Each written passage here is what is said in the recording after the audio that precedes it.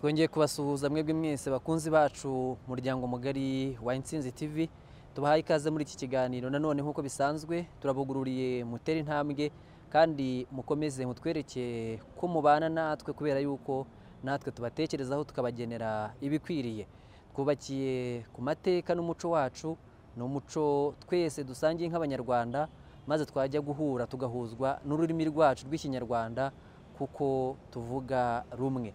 Nimwemere twinjire muri iki kiganiro nkuko bisanzwe kandi tubashimire ko mukomeje gukora subscribe. Iyo tuvuze dutyo nuko bikungura ko wowe wakunze ibyo dukora, ibiganiro byacu bigusanga aho uri kuri telefone cyangwa kuri mashine yawe ukabibonera igihe bikijyaho. Nicyo abahanga n'abazi iby'ikoranabuhanga batugeneye bibuke gukanda kuri iryo jambo riri hasi ry'umutuku. Hanyuma duhe Nsanzabera umwanya hanyuma atwakire twinjize muri iki kiganiro kandi Nsanzabera abantu barakwishimiye. Urakoze cyane, ni ingenzi kuba munyishimira. Ni Nsanzabera umusizi, intiti itekerereza ingoma. Niwe n'ubundi ukunda gutaramana namwe, niwe wishimira kubana namwe mu bihe byose. Uyu munsi rero dufite ibishya, ntabwo ari agashya ahubwo ni igishya, ni ibishya byinshi tugiye kubagezaho muri uyu munsi. Noneho muransengerera nizo mutari mwarampaye, murangabira nizo mutari mufite, kubera ko uyu munsi dufite ibishya. Ibishya ni ibihe? Abantu benshi bakunda kumbaza, bakunda kwibaza, bakunda gutekereza bati hari imiryango itera umwaku. Tujya tubyumva ngo aba naba kwa kanaka batera umwaku. Hari imiryango itera umwaku iyi niyi. Usibye ko ngewe sinyivuga, ngewe ndavuga ubushakashatsi nakoze kubera kwimakaza ituze n'umutekano wa rubanda. Abo bantu ntabwo mbavuga munyihanganire, ariko ngiye kubagezaho ikintu muramubaza ngo imiryango itera umwaku ibaho. Ese ni iyihe? Ese byaba bikomoka kuki? Ni ibyo bibazo bitatu tugiye gusesengura. Imiryango itera umwaku ibaho, ese yaba ari iyihe? Yabikomoka kuki? Ndabasubiza ibintu bibiri gusa. Iyo miryango ntabwo nyivuga, ariko ndabasobanurira iteka mu mateka y'u Rwanda icyo gutera umwaka bivuze. Ese byaba byaraturutse kuki? Byagize izihe ngaruka? Nibyo koko mu mateka y'u Rwanda habaho imiryango itera umwaku, ariko gutera umwaku mu mateka y'u Rwanda ntabwo ari umwaku nyirizina, ahubwo iyo miryango yarenze ku miziro, irangije iyo miziro ituma iyo miryango igira umuvumo yakomotswe n'ijambo bita ngo ni ugutera umwaku. Nuko byaturutse naho byaje, ntabwo ari ukuvuga ngo ni ibintu bitabayeho, byabayeho. Iyo miryango yabayeho mu mateka y'u Rwanda iragenda ikora imiziro irenga ku byabujijwe, irangije barayivuma. Bayivumye rero barangiza bati bariya abantu batera umwaku. Ese ibyo bintu byaba byaraturutse kuki? Byagenze gute? Reka Intsinzi TV iri kumwe na Nsanzabera Jean de Dieu, intiti itekereza ingoma, tubavire imuzi tubagerera imuzingo inkomoko y'icyo gitekerezo cyo kuvuga ngo hari imiryango itera umwaku. Muti byagenze gute rero? Ahasaga muri za 700, ndavuga mu bihe by'ikibariro cyacu, benshi bakunze kuvuga ngo ni icyanyuma ya Yezu Kristo, abagabo batatu bo mu Rwanda b'abanyarwanda, umwe yavaga inda imwe n'undi ndetse n'umuhungu wabo, bafashe inzira bajya kwiba inka mu Bahima. Abahima bari batuye hariya mu gihugu cya Uganda n'ubundi, barakomeza baraziba bishyira kera. Abahima bagahora bataka ngo twabuze inka, ariko bakabura irengero ryazo ntibamenye n'abaziba. Amateka akaba agaragaza ko abahaga ibirari abo banyarwanda batatu bagiye kwiba inka bari abanyakabari, bene wabo bari batuye, kuko bari bafite, nk'uko amateka y'u Rwanda bigaragaza, abanyarwanda dufite imiryango migari myinshi ituye no mu gihugu cya Uganda. Nuko igihe kimwe inka bamaje kuziyogoza, Abahima baza kubafata, babafata bombi ko ari batatu, baravuga bati mwatwibiye inka murazimara, none ubu ngubu tugiye kubica birangire, kuko mwaraduhemukiye bikomeye cyane. Amateka avuga yuko Abahima baricaye basuzumye basanga abo bantu mu bisekuruza byabo ni abana babo, ni abuzukuru babo baje inaha mu Rwanda. Barangije bavuga rero ati aba bantu turamutse tubishe twaba twikoze mu nda, twaba twikoze tumenya amaraso, twaba twikoze mu nda duhemukiye bene wacu. batereka tubereke uburyo tubahana igihano kiruta ikindi bazabeho ariko tutazize amaraso yabo. Nuko baragenda babavumira ku Mana yeze. Mu Kinyarwanda icyo bita ko iyo uvumiye umuntu ku Mana yeze bimuzanira umuvumo uzamuhererekanya abuzukuza n'ubuvivure n'ubuvivagiza bwa kure. Icyo cyaha uwo muvumo kibakurikirana. Nuko abahima bavuma abo bagabo bombi ko ari batatu. Muti babavumye bate? Aba bagabo bavumwe mu buzima bwabo kuzapfa biba inka. Baravuga bati mwebwe tubavumye kuzapfa mwiba inka kuko mwaje kwiba bene wanyu, muza kwiba inka muraziyogoza, icyo kintu mwakirenzeho kandi kwiba ari umuziro, muzapfa mwiba inka. Uwo ni wo muvumo wa mbere. Umuvumo wa kabiri bavumye yuko batazapfa boroye inka. Iyo miryango mu mateka yabo abakora ubushakashatsi muzabukore, sinzi aho muzabukuraho muzagereza. Iyo miryango na nuna bugingo aya borora ingurube, borora ihene, borora intama n'inkoko, ntabwo bashobora korora inka kuko umuvumo wabo babavumye kutazorora inka. Icya gatatu babavumye yuko batazatanga imbuto. Nukuvuga ngo iyo miryango bayivumye kudatanga imbuto, nuko ngo imbuto bakuyemo yaba y'ibishyimbo yaba y'imyumbati ntishobora kumera. Niyo imeze ntabwo yera, niyo yeze ugasarura urahunika imungu zikayimara. Icya kane bayivumye yuko batazatanga abageni. Umuntu ushatse muri uwo muryango wose akaba yabyara abana bagashira bapfa cyangwa ntabyare cyangwa se agatwara inda zivamo. Nubwo buryo iyo miryango yavumwe ibintu bine, nongere mbisubiremo. Bavumwe kutazapfa boroye inka, bavumwe kuzapfa biba inka, bavumwe kudatanga imbuto, bavumwe kudashakamo abageni.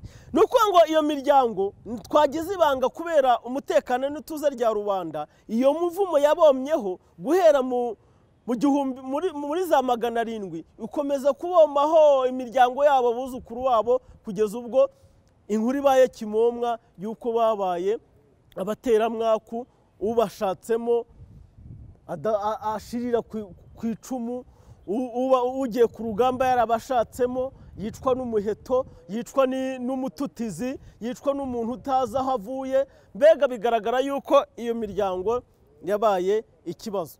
Byagenze gute rero kugira ngo mu mateka y'u Rwanda abanyarwanda babashe guhangana n'iyo mivumo? Bise mu mateka y'u Rwanda ngo ni ugutera umwaku. Ese mu by'ukuri uwo mwaku bagiye batera mu mateka y'u Rwanda twawureba mu buhe buryo? Icya mbere, iyo miryango mu by'ukuri ntabwo yigeze yorora inka koko. Bororaga ihene, bakorora ingurube, bakorora intama ndetse n'inkoko. Ubworozi bw'inka bwabagiye kure kuko babavumye kuzapfa batoroye inka. Iyo ukurikiranye amateka yabo usanga ari abantu yaba ukomeye yaba uworoheje, ni abajura b'inka. Amateka yabo yose ku buryo umuntu ashobora kwiba inka i Kigali yayijyana ku Gisenyi akagenda agakoresha uko ashoboye kose, akayica amahembe, akayitwika, ubwo yakabuhindura ukundi kugira ngo niyo wajya kuyihiga utabasha kuyimenya. Yaba uworoheje yaba ukomeye na bugingo n'ubu bapfa biba inka. Ntabwo ari ukuvuga ngo biba inka gusa, ahubwo n'inkoko barayiba, biba ibitoki, biba ibijumba. Kamere yabo bavumwe kuzapfa ari iki? Ari abajura. Ibyo kudatanga imbuto rero nuko ngo iyo miryango iyo ugiye kuyiciriramo imbuto, yaba iy'imyumbati, yaba iy'amashaza, yaba iy'ibishyimbo, iyo uteye ntimera. Niyo ugize amahirwe ikamera irabemba, niyo ugize amahirwe ikera ugahunika, biribwa n'imungu. Iyo banyuze mu ruyuzi bagacamo igihaza, ibisigaye birabora. Iyo bagiye mu myumbati bakaranduramo umwe, isigaye ntishora. Iyo bagiye mu rutoki bagacamo igitoki, ibisigaye ntibyana. Nubwo buryo iyo miryango yavumwe kutazatanga imbuto. Ibijyanye rero nuko utabashakamo abageni nabyo byabaye kimwe abanyarwanda baza kubimenya. Iyo ushatsemo umugore ntabwo abyara, niyo abyaye abyara apfusha, niyo atwaye inda atwara zivamo. Bituma none abanyarwanda bagenda bavuga bati aba bantu batera umwaku nta kubashakamo abagore. Ese abanyarwanda bamaje kubamenya, maje kubasobanukirwa, ni ubuhe buryo bagiye bahangana n'imivumo iyo ngiyo abanyarwanda bakunze kwita ko batera umwaku? abanyarwanda bakundaga umuryango mugari batuyemo, abanyarwanda bagakunda abo basangiye isano, bamaje kumenya by'imvaho inkomoko y'uwo muryango wateye umwaku, bakamenya ko ari umuvumo batkuye mu Bahima, batangire kureba uburyo bakohera iyo mivumo ikabavamo bakongera kubana nk'uko abanyarwanda babana mu mateka yabo. Baravuga bati reka tuvuge utumuti, reka turebe uburyo twakora ubugenge, twakora ubuhangange bwacu, twiga uburyo iriya mivumo twayohera, iriya miryango twongere tubane. Icyo bakoze ni ikihe? Mu bijyanye n'ubworozi bw'inka, ibijyanye n'amatungo, ibijyanye n'imbuto n'ubuhinzi, baravuze bati kugira ngo uriya muryango uzajye uwushakamo ni uko ibintu byose ubyitirira umugore kugira ngo bitazangirika.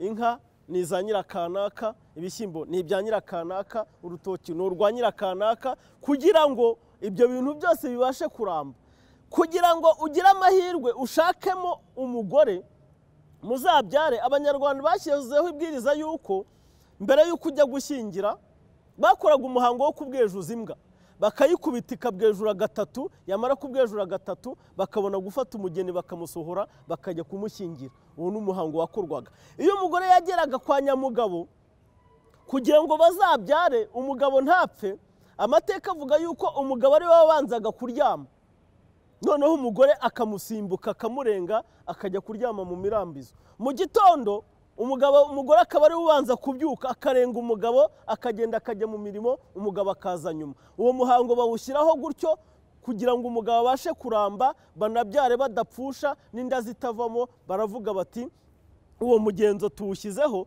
kugira ngo abantu bose bazajya bashaka muri uriya muryango bazajye babyara baheke ndetse babashe no kurama. Nguko uko byagenze mu mateka y'u Rwanda kugira ngo iyo miryango itera umwaku ibeho. Ni imizuro barenze, barenga ku byabuzanyijwe, barangije babavumira ku Mana yeze, umuvumo ukurikirana uwo muryango ku gisekuruza cya kure. Hari n'indi mihango abanyarwanda bakunda gukora, urugero nk'iyo bamenye ngo kwa kanaka batera umwaku, usanga babahimba amazina. Niba yitwaga Bugingo bakamwita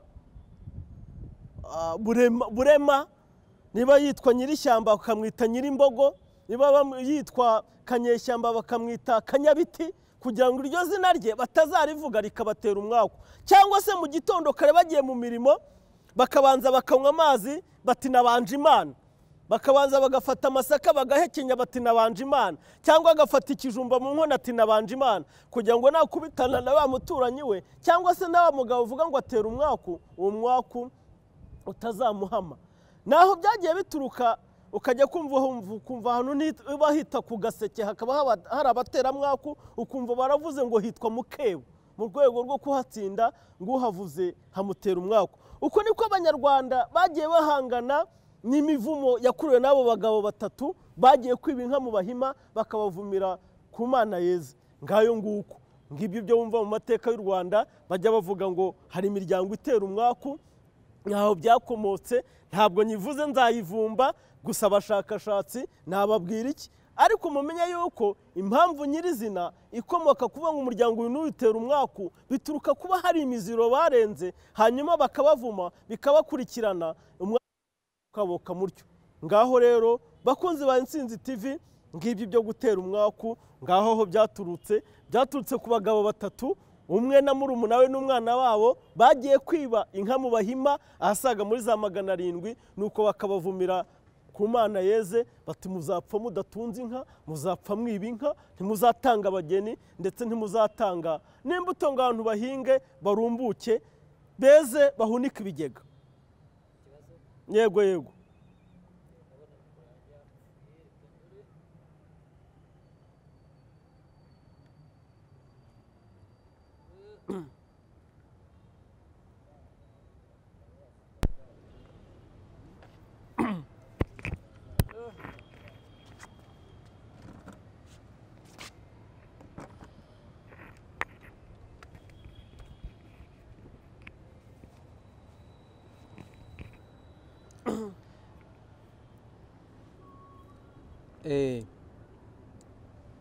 ukiri aho ngaho tutarajya mu bindi bibazo bigiye kure, ubundi umuvumo ubaho? Ese wabayeho? Ese warafataga koko? Erega mu mateka y'u Rwanda umuvumo ubaho, cyane cyane ko abanyarwanda bari bafite filozofi cyangwa se icyo twakwita igenantekerezo rivuga ko uhemukiye u Rwanda agahemukira umunyarwanda abahemukiye Imana. Bituma ari icyo kintu bavuga bati icyo tuzajya tuvuga kizajya kibaho, icyo tuzajya turema kizajya dushinga imizi, ibyo tuzajya tuvuga bizajya bikomera, ibyo dutegetse bibeho. Naho rero byaturutse ko abanyarwanda umuntu arakuvuma. Erega burya tutagenda mu byakure hagati y'Imana n'abantu haba harimo undi muntu w'ikiraro bambukiraho akabahuza n'Imana. Hagati y'abana n'Imana haba harimo nyina, hagati y'umuryango n'Imana haba harimo umugabo, hagati y'igihugu n'abaturage haba harimo perezida. Ni muri ubwo buryo rero bagiraga bati bitewe n'uko twebwe turi abahuza duhagarariye Imana mu Rwanda, uzajya arenga kuri ibi n'ibi tukamuvuma bizajya bihama. Noneho ihame mu biteka mu banyarwanda yuko umuntu azajya kuvuma kubera impamvu runaka uzajya ugibwaho n'umuvumo. Gusa mu Kinyarwanda nta uvumira umuntu ubusa. Uvuma umuntu kuko yakoze ibi n'ibi yarenze ku miziri iba yarabuzanyijwe. Muri make umuvumo mu muco n'amateka y'u Rwanda ubaho, ariko uturuka kuki? Kuba wararenze imiziro yashyizweho haba mu buzima bw'imiryango cyangwa bw'igihugu, hanyuma bakavuga ngo uzagibwaho n'urubanza uru n'uru. Umuvumo ubaho ko byumvikana ko byaba bimeze nk'igihano kandi akabaho n'urwango n'ishyari. Nta wakwifata akakuvuma akurenganya byagufata. Uya mu mateka y'u Rwanda iyo wavumaga umuntu ahubwo atagomba kugibwaho n'umuvumo, ahubwo umuvumo waragukurikiranaga. Niyo mpamvu mu mateka hari umuhango washyizwe n'umwami witwaga Cyilima Rugwe asaga mu 345, ashyiraho umuhango bitaga ngo ni ukwezi amaraso atariho urubanza. Yaragendaga bafite yamaraga guca urubanza akavuga ati uru rubanza nciye hashobora kuba hari abantu batambitsemo inti. Gutambika inti mu rubanza ni nko gutanga ruswa. Ruswa yabayeho kera, atari umuntu ushobora gutambikamo inti bigatuma uyu muntu ashobora gutsindwa kandi yagombaga gutsinda. Umwami yamara guca urubanza agakaraba ati nkarabye amaraso atariho urubanza, ubeshyeye uyu muntu azagibwaho n'urwo rubanza.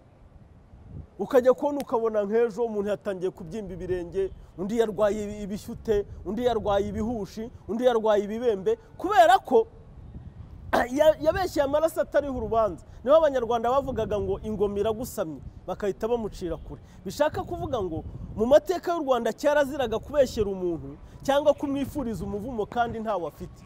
Ari nayo mpamvu byatumaga abanyarwanda bahora bigengesereye ku kibi n'igisa nacyo. Muri make niyo miterere yabyo. Tugarutse kuri bya bindi twavugaga ibijyanye n'umwaku, reka ngaruke cyane cyane ku byo gushaka. Bigaruka cyane mu gushaka. Simba itsinda ntabyo nzi, ariko bavuga bashingwe. Ne kujya muri detail rwanze kuba tubwira, ubwo n'abandi barihimbira babo cyangwa se baravuga aho bakeka. Simvuze abashingwe cyangwa abashingo, nuko iyo mvugo iramamara ikagenda ikagera kure. Ibyo gushaka nta yindi commentaire uri buduheho, uvuga ngo ushatse muri uwo muryango ngo arenga uyu nguyu akagira gutya. Mu by'ukuri ko hari uwogize ashaka ibyo bintu bikamubaho kugira ngo byamamare, cyangwa bagize ubwoba gusa bakajya barema izo mite, ayo mabwiriza. Hari uwashatseyo agapfa yazirura gutyo bigakunda. Ese reka wenda ubundi reka ne kwita kuri ibyo uvuze, niba ari abashingwe ngewe simbizi, niyo nanabimenye nta usobanura ubwiru kirazira. Reka twe kubyita gutyo. Mu mateka y'u Rwanda nta hantu uzi bashobora kukubwira ngo uriya muryango iyo ushatsemo uhura n'ibi by'ibyago. Ntaho wigeze ubona hariho. Habaho. Yes. Niba habaho rero reka twe kubigira yuko ari ibintu bya miti byabayeho. Ugashaka mu muryango ukazarinda upfa, nta mbuto nta mugisha ukuyeho. Bibaho. Akenshi bishobora guterwa n'uburozi baba barabaroze, ariko hari n'ibintu kuko burya iby'amateka y'u Rwanda byinshi byubakiye ku ruhererekane rw'imiryango. Hari n'igihe usanga muri uwo muryango koko nta mbuto zihaba, ukaba utakurayo itungo ngo ryororoke, ukaba utashakayo umugore ngo uzabyare cyangwa ubyara abana beza bafite ubwenge, ukaba utacirirayo, niyo wacirirayo ikibwana cy'imbwa kikarara gipfuye. Mu mateka bibaho, ariko iyo miryango yo bakunda kuvuga mu mateka ndayizi, kuko ubushakashatsi narabukoze ariko ndayitsinze nayigize ubwiru kuko nasanze byabangamira ituze n'umutekano muri rubanda. Ariko icy'ingenzi ni ukumenya ngo bituruka kuki. Ubundi icyo ngamije kwigisha abakunzi ba Intsinzi TV ntabwo ari ukubabwira ngo umuryango uyu n'uwitera umwaku, ntabwo mbigambiriye, kuko umuryango icyo dushaka nuko abanyarwanda babaho babanye mu mahoro, kandi baranabiharaniye n'iyo mivumo yabayeho. Abanyarwanda bashaka uburyo bayohera kugira ngo iyo miryango bayikubite icyuhagiro yongere ibe mu muryango migari y'abanyarwanda bongere bashakane. Kugeza na n'ubu barongeye barashakana. Ariko nagira ngo mbabwire ni ukugira ngo mbahe icyo bita injorabwiru y'imiryango bavuga ko itera umwaku. Byaba bikomoka kuki? Ntimuzahere mu gihirahiro rero mumenye aho byavuye, yuko ni abantu barenze ku miziro. Abagabo batatu ntavuze amazina bakomoka mu miryango migari ibiri, ariko bose bakomoka ku gicumbi kimwe. Bagiye kwiba inka mu Bahima babavumira ku Mana yeze, barangije imivumo irabokama, kugeza ubwo abanyarwanda bagenda babimenya yuko iyo miryango yavumye. Ariko kuvuga ngo bariya batera umwaku, ngo bariya batera umwaku kubera ibibazo by'umuvumo bakururiye umuryango mugari w'abanyarwanda n'imiryango migari yabo ndetse n'ibicumbi byabo. Muri make rero umuvumo ubaho ariwo witwa umwaku, niyo miryango iriho, usibye ko imyinshi yagiye ivangavanga kubera ubugenge bw'abanyarwanda. Kugeza ubu ntabwo ari ibanga, uwo mwaku, uwo muvumo wagiye ugabanuka, abawusigaranye ni bake. Kuko uzabireba mu mateka y'u Rwanda, ujye kureba nurangiza ujye kubona ubone umuntu yapfuye yiba, yavutse yiba, akura yiba, amukomotseho bariba, biba imboga, biba ibisheke, biba isogi, biba ifumbire, biba ibiti, biba ibishwangara by'ibirere. Ugasanga mu buzima bwabo nta na kimwe batiba. Bituruka kuki se? Ni urwo ruhererekane rw'umuvumo baba baravumwe. Noneho ntibagire n'amahirwe yo kumenya ngo ese uyu muvumo twajya kuwoza dute, kuko abanyarwanda bari bafite uburyo bawoza, bakaraba amazi y'ubuhora imivumo ikabavamo. Icyo bitaga ngo ni ukugangahura umuntu cyangwa kohera imivumo uriho abantu bagakira. Uzababona abakunzi ba Intsinzi TV, muzakora ubushakashatsi namwe muzabibona bibaho. Ariko ahanini bituruka kuki? Ni ukuba abantu bararenze ku miziro bakabavuma. Nawe ubwawe ushobora kurenga umuziro kuri ubu, umuntu akakuvuma kandi bikakokama. Ngiyo inkomoko y'imiryango n'inzu z'imiryango migari zivuga ngo zitera umwaku. Simbavuze nzabavumba, ariko barahari kandi barazwi mu mateka y'u Rwanda. Harya batubwiye iby'Imana yeze wabivuzeho? Iby'Imana yeze ni uko ngo icyo bitaga kuvumira umuntu ku Mana yeze, mbere na mbere babanzaga kuraguza bakamenya abo bantu biba abaribo. Bamara kubavuma, bamara kubafata, noneho bakavuga bati se wa mupfumu we wamureba kure, wadufasha iki kugira ngo abantu tubavumire ku Mana yeze? Kuko ngo ku Mana yeze babanzaga kuraguza bakareba niba kuko abo bantu bagomba kuvumwa. Inzuzi zabyemezaga bakabona indagu zibyemeje, nibwo bavugaga ngo Imana yagize ite yeze. Ntabwo ari ugupfa kuvuma ngo ndakuvuma. Ni nka rezilita z'ubushakashatsi. Ni rezilita z'ubushakashatsi. Nkuko muri iyi minsi muri Covid bapima umuntu mu maraso bakavuga bati hano harimo Covid, bugiye hariya za Kanyinya, bugiye mu Kato. Nabo rero baragendaga bagakora ubushakashatsi bakamenya ngo uyu muntu yadukoreye ikosa riniri. Ese inzuzi ziremera yuko tumuvuma? Iyi inzuzi zemeraga rero yuko uwo muntu agomba kuvumwa, nibwo bavugaga ngo yavumuye ku Mana yeze, kuko yabanje kuragurizwa bamenya ko kuko hari mu mateka y'u Rwanda hari imiryango itavumwa. Wari ubizi? Hari imiryango itavumwa, niyo wavuma akajana udashobora kuyivuma. Niyo mpamvu babazaga kubaza ngo ese iyi miryango koko iravumwa? Bivuze imiryango ni yindi batubwiye se? Iyi miryango migari 26 y'Abanyarwanda habamo imiryango udashobora kuvuma.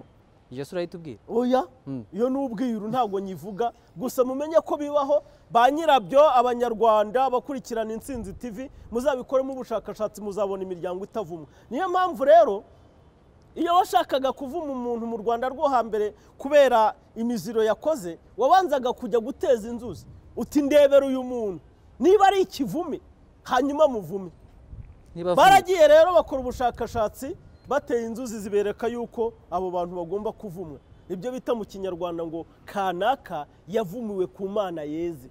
Nuko ngo yaragaragurijwe bamwemera yuko ari ikivume baramuvuma birarangira. Naho byakomotse. Ngira ngo tugannye ku musozo wadukorera impine n'isomo tuvanye mu kiganiro baduhaye kuko ntabwo wakoreye ubusa. Nibyo koko reka mbahe impine. Iki kiganiro tugize ntabwo ari ugutaranga imiryango itera umwaku, cyane cyane ko nta nayivuze. Ntabwo nayivuze ariko irahari, iranazwi, irahari. Icyo ngamije kugira ngo uzakubaza ngo kuki utayivuga. Oya, ntabwo nayivuga, n'uwabimbaza sinabimubwira, ariko ndayizi. Abafite ubushakashatsi ngaha nimusubukuriraho nagarukirije. Mukomeze. Mwikomereze. Gusa icyo ngamije no kubabwira ngo umuvumo ubaho. Ni nawo mu mateka y'u Rwanda bita umwaku. Ugaturuka kuki? Uturuka ku kuba umuntu yarenze ku miziro, barangiza bakamuvumira ku Mana yeze, umuvumo ukamukurikirana kugeza ku gisekuruza cya kure. Bakamuvuma ibintu rimwe, kabiri, bitatu, bine, bitanu, bitandatu, noneho byarangira koko bikamukurikirana. Nongera nsubiremo, abo bagabo batatu bo mu gihumbi ahasaga muri za 700, ni muri 700, ntabwo ari 1700, bagiye kwiba inka mu Bahima muri Uganda. Biba inka baraziyogoza, bahawe ibirari n'abaturage ba Kabare. Barangije baza kubafata, bamenya ko ari bo bamaze inka zabo. Barangije baravuga bati reka dukore ubushakashatsi. Bakoze ubushakashatsi basanga ni bamwe mu bana bakomoka ku gisekuruza cya kure ariko gikomoka mu Bahima. Barangije bati reka twe kubica, twaba twikoze mu nda, twaba tumennye amaraso, reka tubavume. Baragenda bararaguza basanga abo bantu ni ibivume. Babavumira ku Mana yeze bati muzapfa mwiba inka, muzapfa mutoroye inka, muzapfa mudataza imbuto, ndetse nta n'uzabashakamo abageni. Ngayo nguko ngiyi imivumo mujya mwumva mu mateka y'u Rwanda. Ese ubundi waganiriye umuhanga, waganiriye n'umuhanga, urabwira abahanga. Byonyine utubwiye inkomoko uko watubwiye inkomoko z'ibicumbi by'imiryango migari, byanze bikunze imiryango ntabwo ari abanyiginya, ni hagati y'abasinga n'abazigaba, kubera yuko nibo bakomokaho. Ubwo dukomeze n'ubucukumbuzi nanjye mbaye ngushyize ngushiri. Njyewe ntabwo ibyo bindeba, njye mbahaye ibirari by'amateka. Birakureba se no bitakureba gute se wabwiraga batumva. Ntabwo bindeba, njyewe icyo mbabwiye gusa isomo ryanjye ngamije ni rimwe, ni ukubabwira inkomoko yo kugotera umwaku naho byakomotse n'umwaka ndetse n'inkurikizi zabyo. Mbabwira iki bene amaguru dore urukwavu, nimujye kwihangira mushaka aho byavuye. Gusa igikuru ni ukumenya ko umwaku ubaho, umunyarwanda agomba kwirinda, kuko imiziro y'ibyajiririjwe iyo ayirenzeho umukurira iki?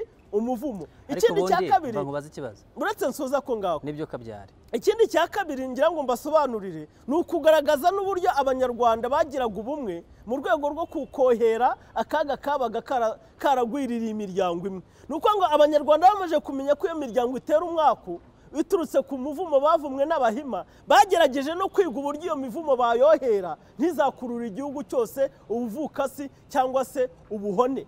Baragenda biga uburyo umukobwa wenda wo muri uwo muryango yashyingiranwa n'indi miryango migari y'abanyarwanda bongere babyare baheke, bongera kureba uburyo abantu bakongera korora, bakagira amashyo n'amagana, bakagira amahe, bakagira amasanzu n'izindi nyinshi. Muri make bigaragaza ko abanyarwanda bafatanyiraga hamwe, ivunitse bakayunga. Ngo aho umugabo aguye uteraho utwatsi. Komeza ikibazo cyawe. Uremye ikindi kibazo. Uravuze ngo hejuru y'inka nyinshi hari inka, hakaba amashyo, hakaba amahe n'amasanzu.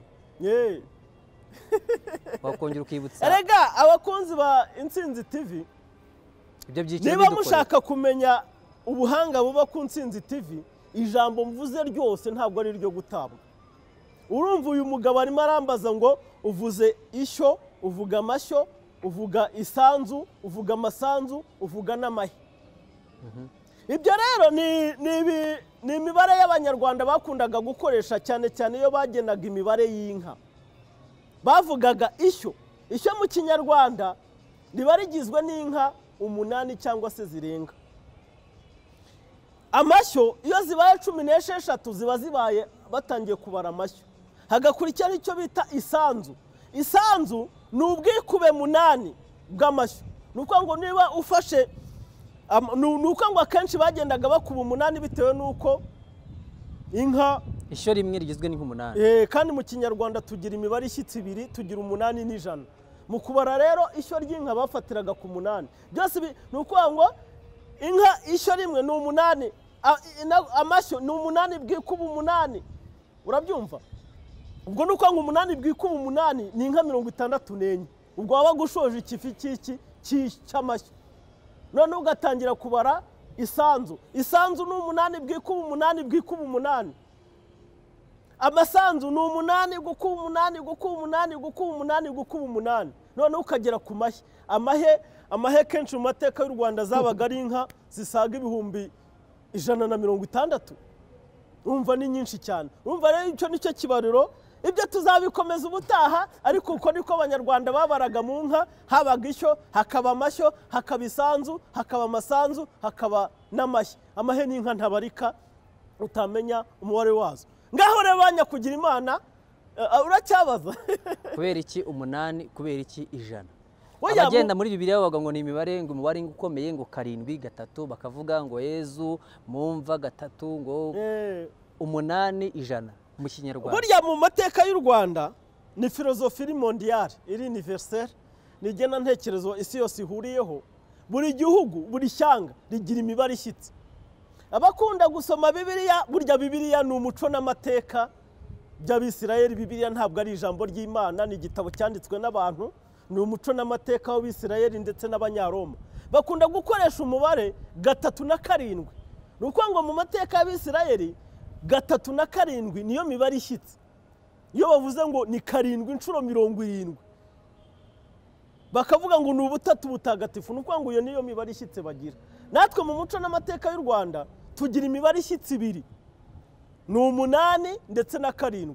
Uzabyumva iyo bagiye gukosha ngo umukobwa wacu ni mukobwa jana, uradukwera 8 ukinze, uradukwera 8 wumanye, uradukwera 100 rikinze, uradukwera 100 rirari imfizi mu mahembe. Nuko mu muco w'amateka y'u Rwanda niko bigenda bibara. N'inka n'ubwikube 8 8 8 8 utwice tukabibara. Wasanga mu mateka y'u Rwanda amahe n'igihugu bwacyo kidafite amahe, kuko n'inka nyinshi ntabarika ukurikije ubwo bwikube bw'8 8 8 8. Ese aho ntitwahinira aha? Dihinira hari kuzajyana ikibazo n'abemera Bibiliya. Bibiliya ni ijambo ry'Imana, ariko uravuze ngo si ijambo ry'Imana. Erega iryo Bibiliya ijambo ry'Imana 1986 umwami witwa James w'Umwongereza niwe wavuze ngo Bibiliya ntabwo ari igitabo cyoroshye, ahubwo ni ijambo ry'Imana. Ahita aca iteka rivuga ngo Bibiliya ni ijambo ry'Imana. Ari nayo mpamvu mu mateka ya Bibiliya muzabonaho Bibiliya yitiriwe King James. Zibona Bibiliya z'icyongereza zanditseho ngo Bible King James. Bituruka ku kintu Bibiliya bamwitiriye. Ntabwo rero nciye nk'amabere kuba umuntu yaravuze ngo Bibiliya ni ijambo ry'Imana akabyita gutyo, ntabwo koko bihamye. Ubwo n'ubucukumbuzi mbahaye namwe muzacukumbura amateka ya Bibiliya muzayigwaho. Gusa ni igitabo gikomeye kiduha ibirari by'amateka y'isi y'umuco w'Abisirayeli n'Abanyaroma. Icyo ariko si cyo dutindaho. Muzirinde guhemuka, muzirinde kurenga ku byajiririjwe, umuvumo utazabageraho bakajya bavuga ngo kwa kana kabatera umwaku. Ngayo nguko banya kugira Imana. Mukomeze mukurikirane Insinzi TV, ibiganiro biryoshye bicukumbura amateka y'imitabihe. Muri kumwe na Nsanzabera Jean Dodier, intiti itekerereza ingoma. Muzabisanga mu gitabo cyitwa Iyoroka ry'Abanyarwanda, inkomoko y'imiryango migari, igitabo cyitwa Intwari z'Imbanza zubatse u Rwanda rugahamya igitinyiro, ndetse n'imizi y'u Rwanda. Mugende mubishake mubisome, muvumbure, musome mwicurure. Ntimujye gusaba amata akombwa iwanjye avuna imitozo. Muharane Imana y'u Rwanda. Murakoze murakarama. Babakongori, abega babateza intare, abega babarigo, abega babahenda, mwese ndabaramukije. Uyu munsi wari umwanya w'abega babaswere. Ngaho rero mugira Imana y'u Rwanda ishya nihirwe mu bihe byose. Insinzi TV iri kumwe namwe ibihe byose. Umunsi mwiza. urakoze cyane Nsanzabera kandi nawe uri umwega w'umwera. Ndi umwega w'umwera, abega bo kwa Nsanzabera banzaga ibwami bwa Nyagashumba ka Mushe wa Karamira ka Serwega rwa Mututsi wa Gihanga. Ngaho iyo mwama mukuru wa Nsanzabera mu mizi yanyu mikuru naho ngaho abega bose ishya n'ihirwe mu bihe byose muhorana amahoro n'amahe.